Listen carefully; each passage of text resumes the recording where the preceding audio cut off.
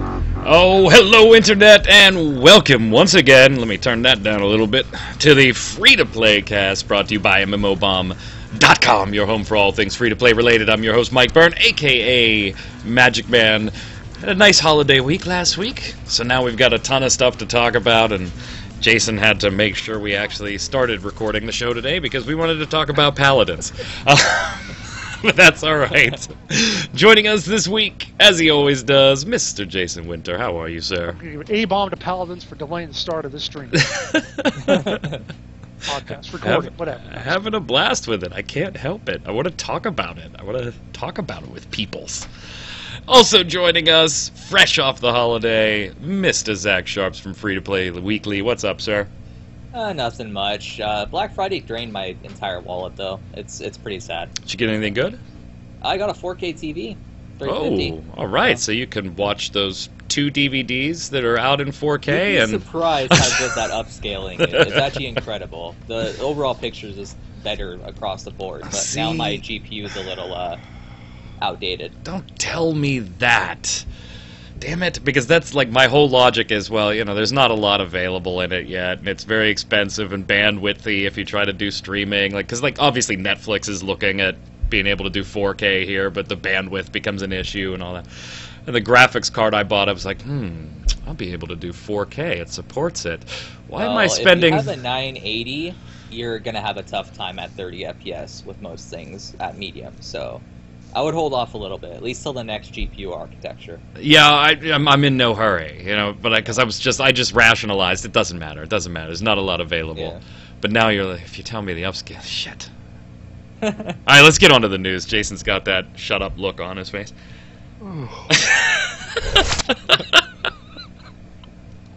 Alright, first up today, we'll let Jason talk about something he actually wants to talk about. We got 2 reviews for you in the last week and a half or so. We've done Total War Arena, which Jason did. I did Tree of Savior First Look, the English version. We got access to that and did a bomb live and an episode of the First Look on there. There's a bunch of other First Looks up. ELOA just went up. If you're familiar with the In Spirit Online First Look, you definitely want to take a look at ELOA, the official version of that. But we're going to just do our usual reviews for 2 games. Jason, let's kick it off to you. Let's start with Total War Arena being our Total War guru. First of all, do we have to keep calling it ELOA, or can we just call it Eloa? Eloa. I just want to go with the... We don't call it TERA, so I just... Right, well, you're right, I guess, because that's the exiled realm of Arborea. Yeah, same sort of thing. Yeah. So Elite Lord of Alliance, whatever. Anyway. Which I don't want to call it Elite Lord of Alliance, because that just makes it just sounds terrible. But Eloa. Okay, so on. I might name a daughter Eloa. That's pretty. This is TWA, Total War Arena. TWA. Thank God there's no tactics in the title. Tactics, oh God. Oh, you didn't have to say it. It was an implied joke. Is it? Oh, my God. Okay, so on to it feels like, to me, because I haven't played 1,000 hours or so of Total War games, it feels like really good like simulation of the Total War experience while also trying to bring it to an online realm, make it sort of make it a little easier to handle for people. Slimming down some of the mechanics. The fact you only take control of 3 units obviously makes it a lot simpler than the Total War battle where you have 20 or 40 or whatever. So having just a few units, having just your kind of area usually to work on, you'll progress along. I compare it a lot to World of Tanks because it kind of feels like that in not only in the progression but also in the game plan. That you're going to have your guys, it's a PvP, go capture their point or they capture yours kind of thing. And you'll go to your area and support your allies and try to outflank people and so on. So it really does have kind of a feel like that in a lot of ways. But like I said, it feels like Total War in terms of you have stances which you would want to put your spearmen in if they got cavalry charging at them, stuff like that. So I like it a lot. It's quite a bit of fun. It's still in beta, definitely. I talk about that in my video. A lot of things they can tweak, a lot of numbers they can modify. I think. They've just added, yesterday they added an update to add more to the barbarian tech tree, or the unit army tree or whatever it is. They added cavalry up to rank 8, I think, which was bad because it was only rank 3 before. So you can progress further along in that. 3 different races: barbarian, Roman, and Greek. Different commanders for each with their own like strengths or weaknesses. So, yeah, it's a pretty good experience. I like it quite a bit, and probably see myself playing it a lot. More so after it comes out of beta, because between that and the one map that always just locks your camera at a low angle, I have a couple of those in my stream on my. Just a pain in the ass. So I definitely want to see them fix that before I invest too heavily into it. Now, graphically, obviously, it is a little step back when you compare it to the other Total Wars, but it's because they're going for an entirely different thing here, being the huge multiplayer. One of the things I saw a ton of comments about, and I want to ask you about, being a Total War buff, and I have a few versions of it, and I play it casually, the single-player campaign stuff. But with Total War Arena and Friendly Fire, what were your feelings there? Because a lot of people in the comments didn't necessarily like that. I'm okay with that in like a single-player experience where I'm in command of everything. But did that seem to be a problem or something that you didn't like about it? Or how did you feel about the whole Friendly Fire debacle in the comments? I looked at it, and I actually looked at some threads on the official forums, and it does go kind of back and forth there.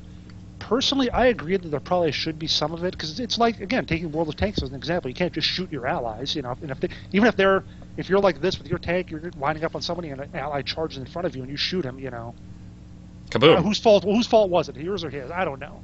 You ran into my bullet. That's your fault. Yeah, exactly. You ran into my tank shell. So I get that there probably should be some. I just think the penalties for it are really harsh post-game. Because it can absolutely destroy your score and the amount of currency you get from it. It's almost enough to encourage me not to play with ranged units. And to some extent, ranged are pretty powerful because they don't have any limited ammunition like they do in a real Total War game. So I can see a need to balance them to try to make your skill better at them. And I've seen less friendly fire penalties as I advance up in rank from people gaining more experience with the game overall, or with their or with the ranged units themselves. So it does minimize a bit, but if you have just one or two bad volleys, when again, like someone does like stupid charges right in front of you, it can really just nuke your score. I think if they wanted to balance archers, they could have maybe reduced their rate of fire instead, because they do kind of pew pew pew. It's pretty fast. So, Zach, what's your whole take on the Total War Arena? Are you one of those RTS type? Well, I guess it's kind of RTS-y. Fan? Do you play those types of games? Are you familiar with the Total War series? Was the first look your first ever glance at it? What were your thoughts? Well, I used to be an RTS fan, so I took a StarCraft 2 to the knee and realized that. Oh my God, that meme is still around. It is, unless you're basically like, and I hate to use the stereotype, Korean, but using like 300 actions per minute, you're never gonna be a good player at it. And so whenever I see, I kind of disagree with this type of game, though. I think Total War and I will say is a bit of a slower pace than that type of a traditional RTS, like a StarCraft 2 type thing. And I'll say firsthand, I'm a Total War noob. I've not really checked it out just because I have sort of a bad taste in my mouth from my basically 2 years playing StarCraft 2, and I'm just sort of done with the RTS genre as a whole. But I probably will check it out, since the one reason why I never really checked out most Total Wars in general was because I had to pay to get into them. So I'll check it out, at least this one, if it's good. And Jason says it seems pretty decent. See, Overwatch? Yeah. If it was free, would take a look at it. Yeah, and that's just the thing. I mean, I just need a low gate of entry in terms of how much I have to pay to get in to test a brand new franchise that I've never really dabbled into. It's not a brand new franchise, but it's brand new to me. So yeah, that's my take. We'll play together, and you can run in front of my archers. All right. And I'll take arrows to the knee. There you go. Oh God, 2 in 3 minutes. Oh, this is gonna be a long episode. After the implied joke was ruined. I like Total War. This probably, after watching the first look and messing around with it a little bit, I don't think this is my cup of tea. I can appreciate trying to open the Total War franchise to this type of massively multiplayer experience. I just don't feel like, being such a Total War guy and enjoying those, it's a little bit of a, I'm just going to go play with the game that I bought. That I just don't know. What was the cash shop like? Do we have any details on that one yet, Jason? It was really pretty bare. I mean, I went over that. There were like a couple of colors you could apply. I don't know if it was to your uniform or to some sort of like banner or anything like that. And other than that, it was like buy premium time. You could use gold to buy the silver, the in-game currency, or to change your universal XP over to another type of XP. It's kind of like, again, like World of Tanks tends to have. And that was it. I mean, there was, or to buy unique units. Like premium tanks, that sort of thing. So kind of following established, yeah, pretty much generally accepted formulas for those types of games. Yeah, there were 5 tabs on there. Those were the 5. Well, it sounds like it's doing its job then, as far as the cash shop goes. now. You got it right. You've got to rate this one for us. You got a 5. In Jason's 1 through 10, 5 is truly the average score. Yes. A game that just it does what it does well, but there's nothing truly stupendous about it. Where are you putting Total War here as its overall score? Given that it is in a beta condition. Well, given that it is a Total War game, which I'm going to be biased towards anyway, because I like them, I'd probably say about an 8. Wow. I thought it was quite a bit of fun. I think it needs to tweak a few things to get it into shape. And yeah, that's again the fact that it was in beta is probably what keeps it from going up higher. And also because I also realize that despite my reasonable experience of that sort of thing, it's probably still going to be a game where the people with the great skill or whatever are going to be the ones who just crush me every time. So I'm trying not to get too excited about it. Do Total War veterans have a leg up from minute one? Is it noticeable? Well, I think they do. Well, it's tough to see in general because of other people, because I don't know how skilled they are. But the one thing that it doesn't have, and again, being in beta, there's no tutorial whatsoever. Ah. So you have to know that, hey, if the other guy charges his cavalry into my archers, that's bad. Right. If I want to keep my spearmen in position to defend high terrain and that sort of thing. There are a lot of little Total War bits that I know about that helped me, I think, quite a bit when I was playing that I wouldn't necessarily know. Any type of guidance on Unit A is strong against Unit B but weak against Unit C? None of that. Nothing at all. There are stats you can look at, but that doesn't really tell you, like the paper, scissors, rock. I gotta think that's something that's coming. I think so. They have to. I'm pretty sure they just opened up beta assuming Total War fans are going to come and check out the beta, so we don't have to have this ready yet. Zach, I'm not going to ask you to score it. I think you gave us our opinion. If it wasn't free, you wouldn't check it out. Since it's free, you may actually give it a little dabble. I got to put this one at maybe a 6 for me, a 7. I'll go 7. It does what it's supposed to do, and 7 is my average score, even though it's not the average. I know, it's like the Game Informer thing. Don't question it, just go with it. 7 is, okay, it does what it's supposed to do. We'll watch the cash shop, we'll watch the beta improvements, and maybe it'll go up or down from there. I don't see myself playing a lot of it. I like Total War, but I prefer the single-player experience for that type of game. So I think I'll keep my gameplay offline. What else? Tree of Savior.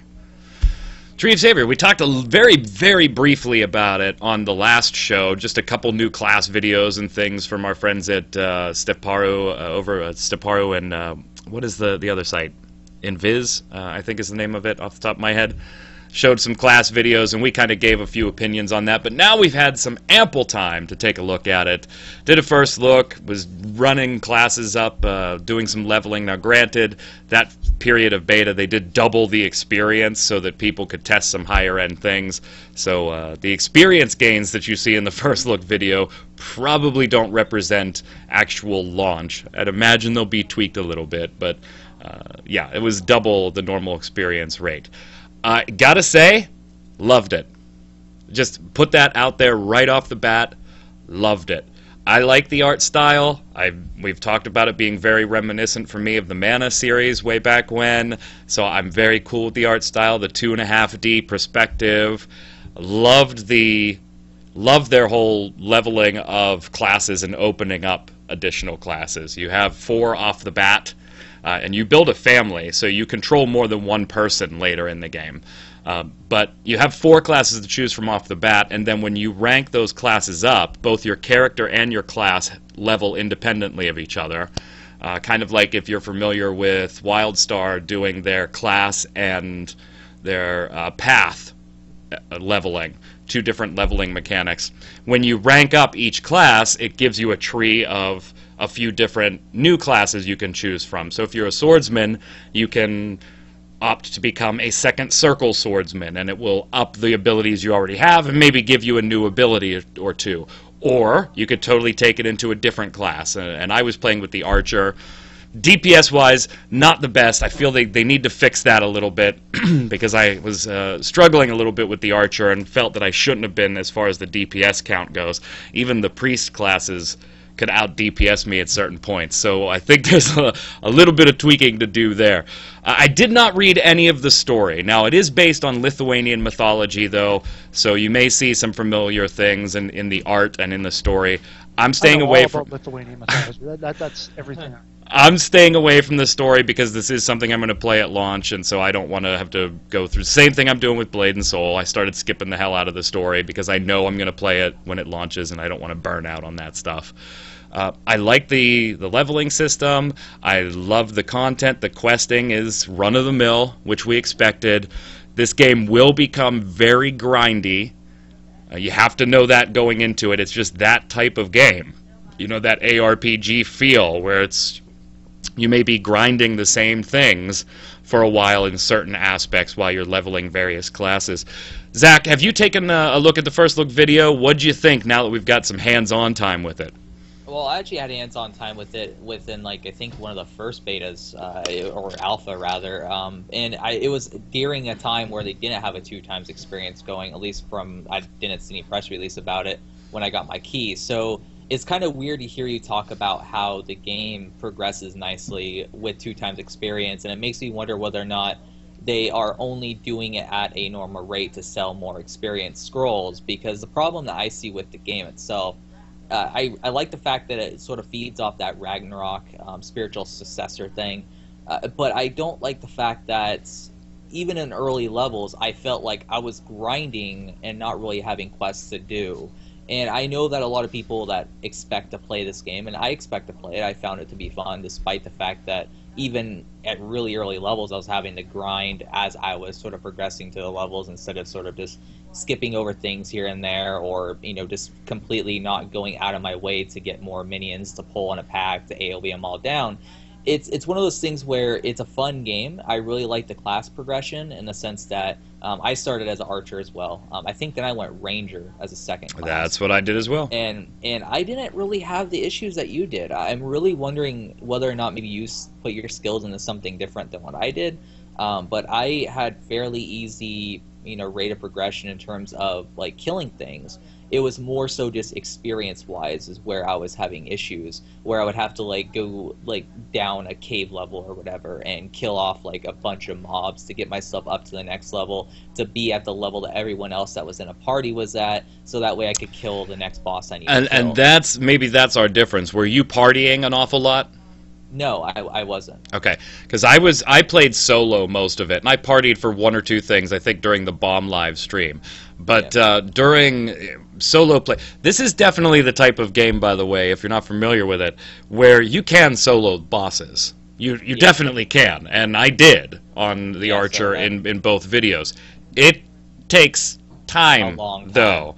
And a lot of kiting and a lot of surviving until that potion comes off cooldown. That type of gameplay, that traditional ARPG style gameplay. Because these are geared towards, they want you to party up. You can do it solo, great, fine, if you have the time and you want to do it, and it is challenging. Even at early levels, some of that stuff is challenging to do solo. They want you to group up. Jason, watching the first look video, what'd you think? Gosh, a game where you grind on early levels? I love that. I could tell. I could tell that this was going to be one of your favorites. To be perfectly honest, though, you know, from what I've seen of the other videos, the other ones you're talking about that we did, and just I like the look of it, and I like the art style, and whatever.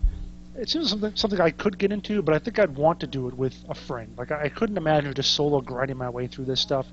I look at the group stuff. That looks like a lot of fun, even if you have to grind for a little while to get there. You know, and if I had a friend, someone to do it along with, then it's something I can get into. I just don't see myself as wanting to just get up there for the sake of getting up there by myself. You know? Yeah, I can agree there. I can agree this would be definitely something that I would enjoy more with a friend that we played on, like, you know, every Tuesday night we'll play an hour or two, that type of thing. Absolutely. It is fun alone. I can see how it would become very tedious alone as you make your way, and the experience chunks that you need become bigger and bigger and bigger and bigger. So I can go with there. Zach, what would you rate this bad boy now? Well, I gotta ask you one thing really quick. Yeah, go for it. It's something that I really had a huge pet peeve with in the alpha closed beta. I forget exactly what it was. Like I said, key bindings. Mm-hmm. Did they add the option for key bindings in the main menu yet? Yes. Because before you had to go in the INI. Okay, thank God. All right. So with that considered, because that was one of my bigger pet peeves with the game, I didn't want to go digging through my INI files to fix my freaking hotkeys. I would have to give it probably a 7.5. I enjoyed it, despite the fact that I feel like if they keep that 2x experience thing as the normal rate, I think the game will be a lot better, because the experience rate that I was doing, it's fine, I guess, for that style of game, and people enjoyed it. But I just look at the many levels we're going to go through, because I think the game has, like, what, 200 levels or something like that? 180? Oh, it's a lot, yeah. Yeah, it's and then a lot. it has over 50 classes. So I felt like I was grinding like hardcore at like level 15 or 17 or something like that. Like, I can't imagine being over 100 at that rate. So I don't know. I should clear up my answer to that question. The key binding stuff is not inside the game in the beta, but IMC has confirmed that it will be there prior to launch. Okay, that makes sense. So yeah. just to be clear, in case somebody comments on me, it's not there. It's not there yet, but IMC has confirmed that it would be there before launch. Yeah, so as long as they don't pull the whole, oh, we're going to decrease the rate of experience so we could sell a bunch of experience scrolls thing, which some games do, then I'm fine with it, but... Games don't do that. We might talk about one of those companies in a minute. But it's like I said, a 7.5. I'm anticipating it, so. Yeah, I'm going to give it an 8.5. I'm going to give it an 8.5. I'm enjoying it. I will bump that up to a 9 once I'm able to play some more without the double experience and get a feel for what I can expect when the game launches. There's still a few little buggy things. Obviously, it is in beta, but there was nothing game destroying or anything. It was basically like the one thing I saw the most of was text placeholders, where there was some random string of text. They hadn't localized that particular line yet, and so it's just odd letters and characters. But yeah, I'm going to give it an 8.5 at this time, with the option to go up to a 9 once I start playing the official launch version without any experience modifiers. Jason, not going to ask you to rate this one. Not going to ask you to rate this one. But, moving on, let us know, by the way, guys and gals of the internet, what you think of Total War Arena and Tree of Savior in the comments below. Jason, apparently, there's a company that doesn't want to nickel and dime free-to-play players. Not at all. They want to do the right thing, make compelling game experiences that make you want to buy things and not force you into buying things and nickel and diming you. And that company, believe it or not, drum roll, brrr, is Electronic Arts. Your friend and mine, Electronic Arts. What? What is this all about? Because the phrase nickel and dime doesn't even apply to me. It's like we don't want $5 you when I think of Electronic Arts. So what is going on? Where do these comments come from? Yeah, that's what the CFO of EA, Blake Jorgensen, said at a game conference a couple weeks ago. He said, our game teams are all thinking through what's the engagement model to keep the consumer, to really entertain the consumer for a long period of time. When you think about that, it's not really the economics. The economics come afterwards. There might be multiple models of ways to engage people.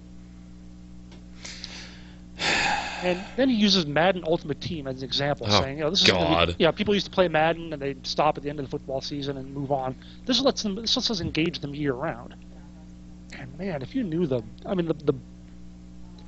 Madden Ultimate Team, you get to have players, real NFL players. Now, you'll get common versions of players, like, say, Adrian Peterson, who's a really good player, and he's rated, I don't know, like an 85 or something. You want the super rare Adrian Peterson? You're going to need about 20 million packs to get him. The one that's rated 99? Yeah, you need about 20 million packs to get him. But you can still have crappy Adrian Peterson, no problem. So it's like... Now, but hey, it keeps us engaged. We do need to kind of keep you engaged, all right? We do kind of need to put this in a context a little bit. Was this in response, or was this strictly about their free-to-play business, or was he speaking generally as a whole? EA doesn't want to do this in general, because I can't believe that he says something like that on the eve/post Star Wars Battlefront launch, for example. Yep. I mean, that is staggeringly stupid comment to make when you've just released a $60 product with a $60 season pass and is generally being panned because a lot of that season pass content really should be in the game now.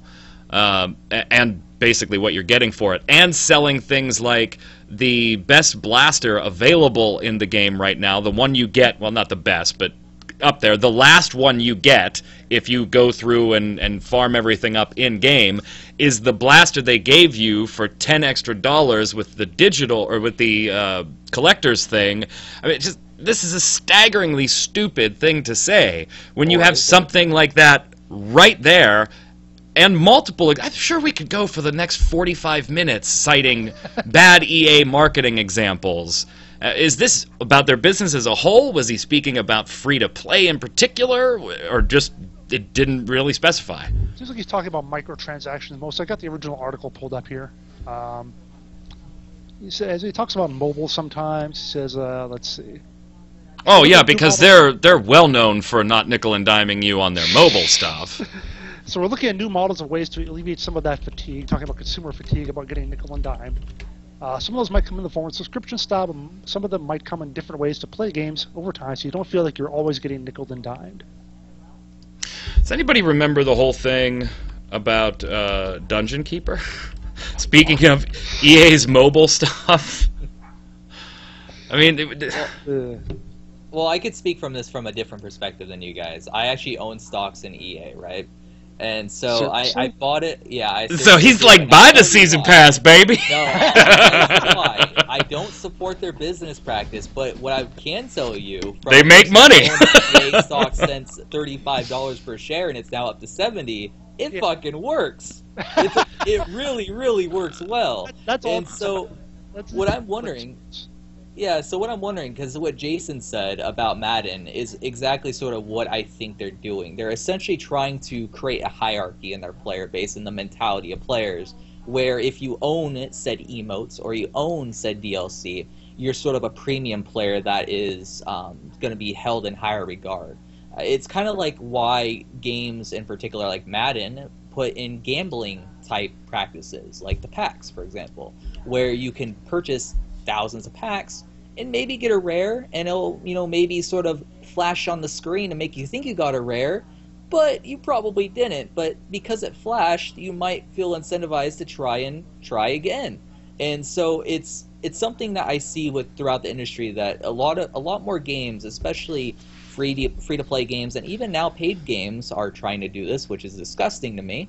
Are trying to put more sort of gambling oriented stuff like lock boxes, cards. Like I could think of Dirty Bomb as a great example, where they show that pre-reel of the loadouts you're getting, or might be able to get in the lock boxes, and then it like bypasses the best version of that and then goes to like a bronze. So it's like, oh, you almost had it, please spend money to buy some more, even though it's just a pre-made video. So EA does this beautifully. They basically are like, oh, we're the victims, we're trying to make all these great games, oh, we're not trying to nickel and dime you, and then they try and sell you a $100 Battlefront because they decided to take away $40 of the content and wait till post-launch. So it works really well, and I don't think a lot of players are going to boycott EA. SWTOR is a great example of that in terms of nickel and diming. But it's one of those things where, as an investor, I'm like, okay. I mean, I can't change everyone else's minds. What is that sound? Oh, that's the sound of YouTube deciding it hates Zach Sharps. Hey, I said it during Free to Play Weekly as well. So well, and that's kind of the other point, though, and you do bring it up nicely, is what the hell can we do about it? I mean, we always talk about vote with your wallet, vote with your wallet, vote with your wallet, but then you have a company as big and in their hands in all the IPs you actually would like to take part in and play and experience, and they've done this time and time again. We've seen smaller companies that pay for mistakes similar to the Battlefront type mistake by going under. You know, we've seen that over the last 10 years as we've kept track of all these different companies and publishing houses and everything. EA has made this mistake, and then the Battlefield shit, and then the SimCity stuff, and I mean the list just goes on and on and on about things players don't like, they don't want to pay for, they feel like they're getting ripped off, and EA is still raking in the money hand over fist. Yes, they do release some good titles that don't have these problems. Every time EA releases one that makes a mistake, it is a headline everywhere. I get it. You don't hear about the 2 that had no problems and were well received, but you hear about the 3 over the course of a period of time. But this many missteps, they gotta pay for it in some regards, but everybody just keeps buying and buying and buying. I don't know what else to do. I haven't bought Battlefront. Specifically because I just won't, even though I really, really wanted to. I really, really wanted to. But there's not enough. There's not enough of me's and Zachs that are willing to say, you know what, I'm gonna take a $60 pass or a $110 pass on this one, and we'll see what happens. You know, So I remember when I was doing stuff for Game Breaker, and I talked to Gary once about how, should we do this article on something on Madden? And he was like, no, because the people who buy Madden, they're going to buy the same thing every year. They don't give a damn. They don't look at all the news and everything. It won't get any hits. I sort of feel that same way with a lot of stuff with Madden or with Star Wars, or even stuff that's a little more not quite as mass, like SimCity. That's not quite as huge as Star Wars or NFL or whatever. There are people who they're going to buy the next thing. It doesn't matter what it does. They will pay $60 and then another $80 for the whatever pass because they want that shit. Period. And like you said, there are fewer people like you or Zach or I who are going to be discerning about that stuff and say, well, no, EA sucks, I'm not going to do it. As opposed to all the people who are like, ooh, Star Wars, give me. That's it. That's the end of it. I really wanted to because of Star Wars. I mean, I'm a huge Star Wars nut, but I just couldn't do it. Go ahead, Zach. The thing is, too, with EA games, and someone said it beautifully on Twitter at one point, if Fallout 4 released, or if a game like from EA released in the state that Fallout 4 released in, which Fallout 4 was extremely buggy, frame rate issues across all platforms, it was a disaster. But because it was Fallout, everyone praised it. But if EA released a game in the similar quality, everyone would be going mad. There would be sites made specifically to bash on EA. And so I feel like some people just need to detach themselves from these companies that only exist to make money. Because if Bethesda truly cared, they would be fully communicating, our game has bugs, we're going to fix it. Or just like with EA, we have an issue, we're going to fix it, instead of just maybe throwing out an article here and there to try and bring back consumer confidence in said product, which is all EA is trying to do. That's all they've been doing for the past 2 years, ever since the whole Mass Effect 3 and then a bunch of other issues that sort of trickled in after that. They're trying to just sort of bring up your confidence in them to try not nickel and dime you when they're actually just going to do the same thing that they've been doing for years on end, which is nickel and dime. It is incredibly bold, though, for your CFO, CEO, I don't remember the CFO, to make a comment like that. It is incredibly bold when you even have a current track record of still doing it. That's a bold thing to say. We know you're ripping us off. Just stop saying you're not. That's what I have the beef with. All right. Real quick, I do want to touch on a topic. Zach, Jason, I know you won't have too much to say on this one probably. Speaking of EA, I think we would be remiss, Zach, if we didn't talk about BioWare nerfing the hell out of Companions and then buffing them a little bit, and the whole fiasco that went down on the forums there. If you don't know, I'll give you the 30,000-foot version. When Knights of the Fallen Empire launched, your Companions were buffed to hell and back. They were mighty. There was with one or two exceptions. Ironically, the exceptions were the ones you had to pay for. But we'll set that aside. Nickel and dime. We'll set that aside for a second.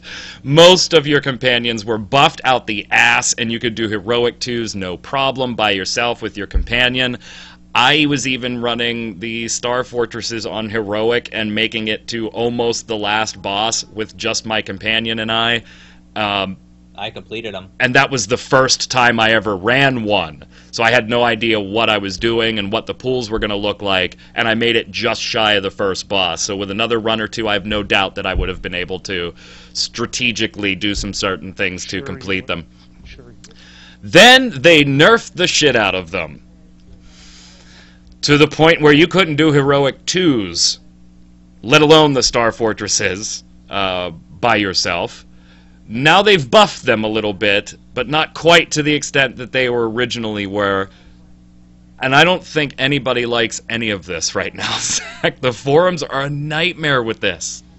Yeah, I didn't hear anything on the forums about them needing to nerf it. Like, I heard people like, why am I being able to go AFK for like 30 minutes and my companion heal me up and I don't even move an inch on my health bar? Like, people were like that, but they weren't like, please nerf this. Like, I don't think I saw anyone talk about that, because I think a lot of people were enjoying the fact that if they wanted to group, they easily could.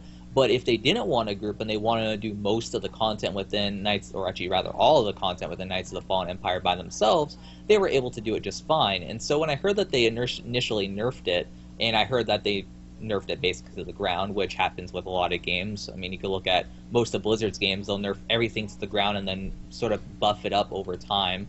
It's one of those things where I was like, okay, it's obviously going to be broken. I'm not even going to hop into SWTOR, even my subs running, because I just don't want to deal with it. I don't want to have to party up when I don't want to. But now that I hear that they buffed it back, I'll probably hop in today to test it out.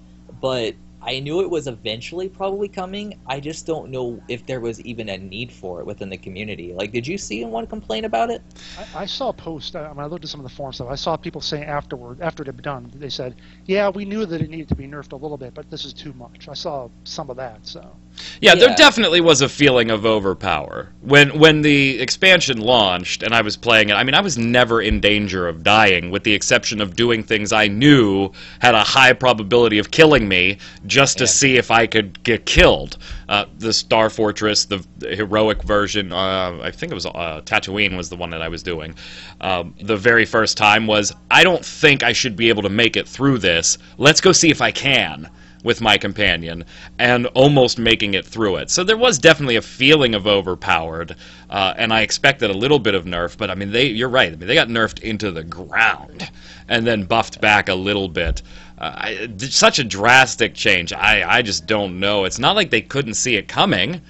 And then not only that, to kind of do it the way they did it, which was not really tell anybody they were going to do it until like a day or two before, and yeah. Oh, well.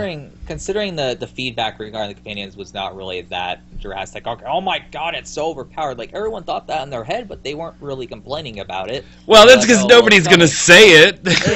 Exactly. And so, you know, if people don't complain about it... My character's OP. I ain't saying a word. Yeah, if people don't complain about that much, and pretty much no one has an issue with it, does it really need to be changed? And that's really the moral of the story here, especially since they have a lot of other issues they need to worry about, such as the fact that Odessin is still a laggy piece of crap. Yeah. Like, I logged in the other day, and I tried to post an auction. It literally took about 3 minutes for the auction to post. I just could not get the post. And I have that issue just across their servers to begin with, and it only happened ever since the launch of the expansion. It happened during Revan as well. It'll fix itself within a few months. But they need to worry about having stronger servers before they go nerfing things that no one is complaining about. Like, it's weird. Let us know what you thought of the whole nerf buff of the companions in the comments below. We're running a little late. Let's go do the weekly bombs. I'm going to go first. A big A-bomb to Firefall and Red 5 Studios and the whole debacle right now behind that game. Well, the debacle that's been going on for the last year plus right now, that has culminated in the layoff of about 40 employees and a game that just really doesn't have a home or a true direction anymore. And it's sad, because there was a time a few years ago that I think we looked at Firefall as a really, really great opportunity for a fantastic free-to-play game, and it's just lost its direction so many times, and the employees are being had a direction. Yeah, their employees are being asked to do things. Every 3 months, whenever Mark Kern went through a mood swing. Their employees now are unfortunately being asked to do things that I don't think any team can reasonably do in the time period that they want it done. So we obviously hope that everybody laid off gets a job very, very quickly. Go ahead, Jason. You should have just kept Kern around to fundraise and do nothing else. You can do that. Pretty much. Yeah. Speaking of losing your focus, I'm giving sort of an A-bomb right now to Guild Wars 2, because what? they had a thing about Colin Johansson got on got on Reddit, talked about, tried to talk about what they were trying to do with esports. And I'm just like, God, esports, come on, man. Just stop chasing that. Now, he doesn't say, he says we're not trying to be League of Legends or anything. He says that, it's really more of a marketing expense, that it gets people interested in the game with all their streaming and whatever. So I'm sort of okay with that. He says it doesn't take up a whole lot of dev time. It doesn't take up a whole lot of resources and money, whatever. But I just don't know. To me, it's sort of like that. I just don't feel like that's what they do well. The PvP in Guild Wars 2 is all right. They have their things, and I just kind of wonder if it's bigger, it's smaller than what they make it out to be. Like with all the marketing that goes into pro leagues and whatever, and so on and so forth. That they just it's always seemed like they want it to be a big thing. Now, Colin saying this means that maybe it's not, but then why are you doing it? Is it really that big of a marketing expense? Is it really bringing a marketing effort? Does it really bring that many more people into the game? I don't know. It just seems like an odd duck compared to everything else Guild Wars 2 does. Zach, 2 A-bombs. Can you bring us back with some positivity, brother? Yeah, I got a dub bomb to Albion Online for doing alphas, betas, and just founders packs in general correct. Because we see a lot of the times where a game like Firefall will come out with founders packs or some sort of Kickstarter, and they'll do a long alpha with no direction, zero leadership. And it's kind of funny that you gave an A-bomb to Firefall for basically having no leadership. So I mentioned that a while back, and I got flamed for it. Go figure. But it's one of those things where I look at what Sandbox Interactive is doing with Albion, and just from going from the alpha, the winter alpha that I played, to now closed beta, it's night and day different. You can see that they polished the game, even though it was already pretty much polished to begin with, in the sense that there wasn't bugs or FPS issues. But they added in a bunch of things that needed to be added in, such as like sort of quests. They fine-tuned sort of how you build up cities. They fine-tuned the introduction to the game. They fine-tuned a lot of different things that needed to be done, and they did it effectively while still sort of following through with their roadmap to launch. And we don't see that often anymore. We see a lot of games like EverQuest Next sort of sit in whatever phase it's in now forever, and we also, with basically no path to the finish line, saw EverQuest Landmark, Firefall. Basically a lot of games out there do this, and I don't think that games like Albion get enough praise for actually following their plan and having leadership. So definitely the bomb to them. It seems like EverQuest Next just kind of went away. Like, I don't know. I'm gonna have to go check out the site. It's been a site that I haven't visited in a while and heard much about. The one thing that I'll give them credit for is we used to go on about how much Daybreak was just like PR this, PR that, get into the H1Z1 thing and the Landmark and so on. And we're like, okay, but are you actually making the game? Yeah, but look at our PR for this. Mm-hmm. So now they've been kind of quiet, so I kind of take that as almost a good sign. That they're actually working out the game instead of trying to hype them up and sell the early access package. From the viewers, X Forever says, "Da bomb to magicman for making the quote of the year. Quote, Heroes of the Storm would be my feces. End quote, magicman 2015. Go watch the last episode if you need context. Go ahead, Jason. Okay. Elusive X Treasurer says, "Da bomb to the kind player who passed Cho'Gall to my husband in Heroes of the Storm. Always happy to see friendly, helpful community members." What now, MOBA? Really? Who are willing to do something, even if it isn't entirely for their benefit. And a second to bomb to my husband, since the whole reason he wanted Cho'Gall was because I wanted a second warrior to play, and I'm not crazy about any other options. Side note, my husband is better than me with reaction time and strategy in nearly every game we play, including physical card games. So him trusting me to be controlling our movement because, as he put it, I'm better at getting the hell out of there is a big compliment. Cheers to being great at running the heck away. P.S. Dance on, Jason. Dance on. Nobody asked to see me dance naked, so. Thank God. Thank God. Go ahead, Zach. UDK says, UDK Facey says, 50 gold and Terra is nothing, like 2 top-level dailies. In response to our question last week to some viewers about the auto-res or instant res option inside dungeons coming soon. Arsenio Allison also types in on the same topic, 50 gold in Terra is pocket change. Gold is super inflated due to the auction house. You could sell things you wouldn't even... Shut up, dog. That you... Arsenio Allison did not tell my dog to shut up. I'm telling my dog. You can sell things you wouldn't even sell items worth almost nothing in other games for a lot of money. And most people don't like farming, so they'd rather buy crafting materials than farming it since they have so much gold. All right, well, that's good news then for the whole res thing. Would you stop that, Zach? Go ahead, Jason.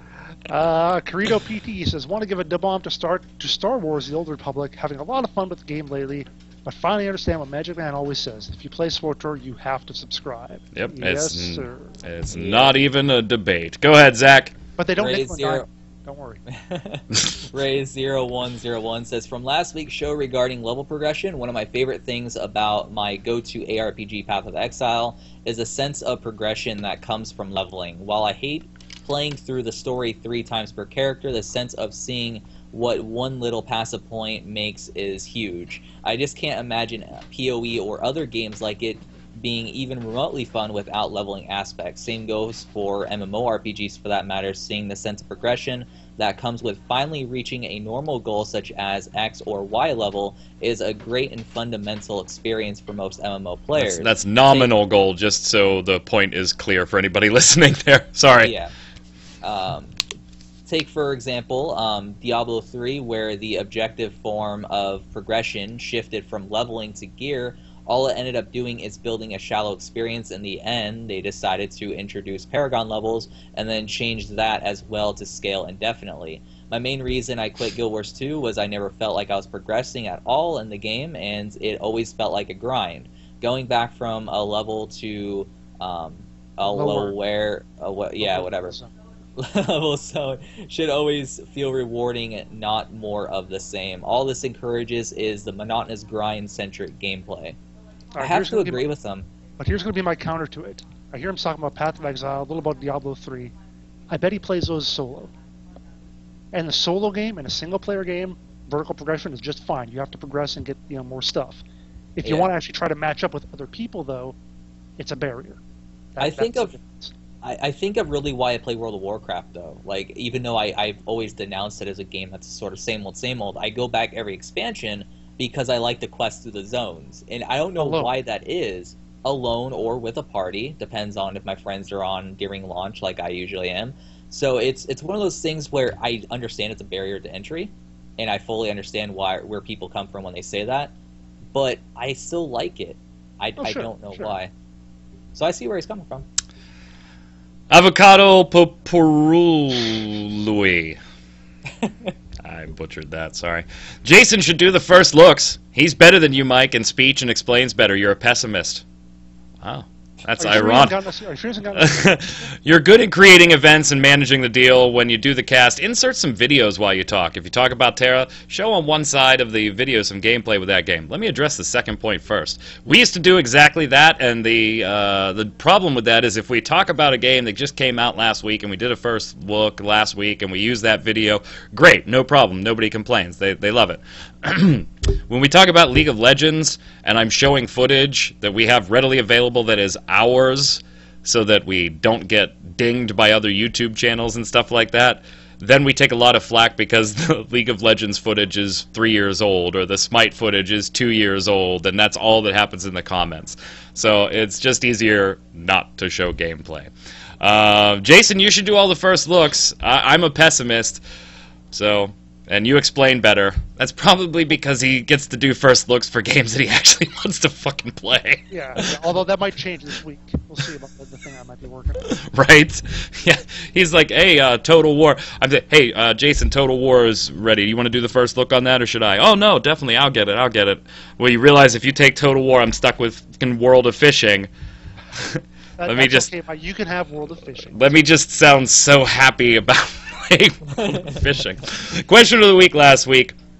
Let's chat MOBAs. How would you change up the typical MOBA formula and spice up the genre?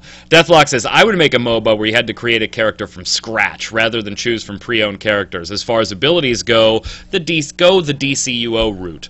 I would do away with the whole top-down point-and-click to move. That's always been the one thing that steered me away from the genre. So Deathlock kind of digs maybe Smite's perspective, the whole third-person thing. I kind of like that idea, though, where you create the champions. That's kind of it. I mean, you'd have to map that out and think about what progression would look like, which maybe Jason, maybe that's a piece for you, Jason, is MOBA progression where you get your own character. Go ahead and take the next one, sir. All right, Nilrem5669 says, good question, Magic Man. The one thing I would change about MOBAs isn't really a change, rather add more content. Many MOBAs suffer from lack of different maps to play on, and almost all suffer from different game modes. If we could state right now, most MOBA players are a type of team deathmatch. Okay. End sentence. I would like there to be MOBAs with different modes, like capture the flag, protect an object, or even just change it up and have one side be pure defensive and another pure offense, and you have a timer to state how long to defend your base. Then you would win by protecting your base and not do offense. I like the idea, but as I found, I loved playing Dominion in League of Legends. I preferred that to the basic Summoner's Rift game. But apparently everybody just shits on Dominion. Said it's crappy, and even when last time I logged in, I got matched up with 9 bots. I couldn't find people. So... Yeah. Go ahead, Zach. It's working. Sorry. It's working for them to have one game mode. Yeah, Sky Shadow says, why would someone change the MOBA formula? It's perfect, no reason to change it. To be clear, I am been sarcastic. Yes, I play MOBAs, so I could see that all MOBAs have the same things, but the big innovation adds from something to nothing. But to take the formula fun or at least dumb, I'd make that it has 4 teams of 3 players, with one team having only O type of hero. He's not even trying to clean this up. I'm not. No, he's not. Do you want me to take this one and you can do Mega 17? It's like 1 support team, 1 assassin, 1 warrior tank, and all are fighting until 1 team is standing. You lose items, level, and gold on death. Oh and my the only god, place to people buy would be items is in the pissed. middle of the map. All teams have to buy from the same place, and friendly fires on. That would be the king of MOBAs. Sky Shadow, I don't know if you know this, but games that are full loots, which is basically sort of what you're implying in a sense, that basically people will lose items, they're not really the most popular games. Oh my god, I'd be so pissed playing this game.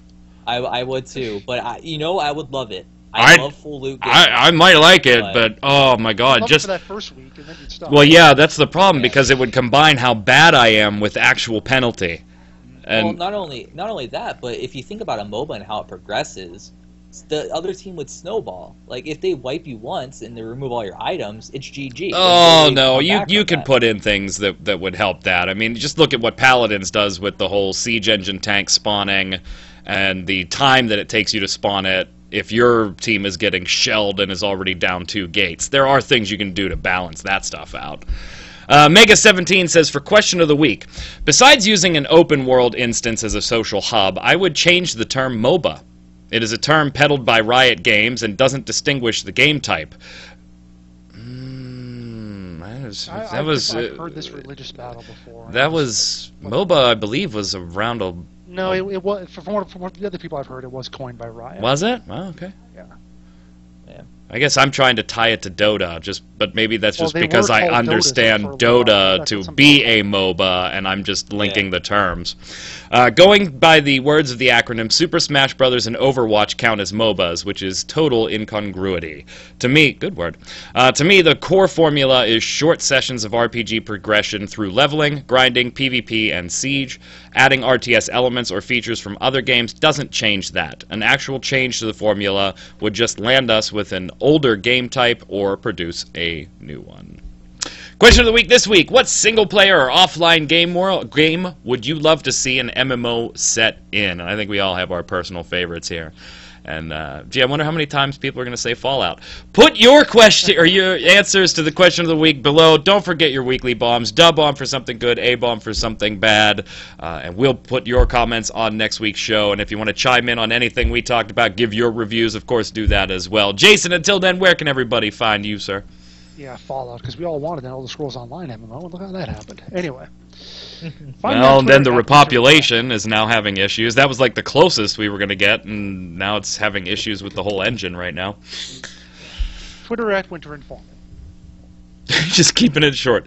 No Etsy to talk about? Nah, we'll skip that today. Mr. Zach Sharps. This is at Zach Sharps on Twitter. I'll keep it simple, too, because I always post everything on Twitter anyhow, so makes it easy. Oh, see, now you make me look like an asshole because I have to talk for a little while because I've got to cover some music here until it chimes in. I'm Mike Byrne, a.k.a. Magic Man. You can follow me at Twitter, magicman1, MAGICKMANN1, or come over to mmobomb.com. Check out everything free and all the giveaways. Until next time, gang, stay safe and we'll see you on the servers.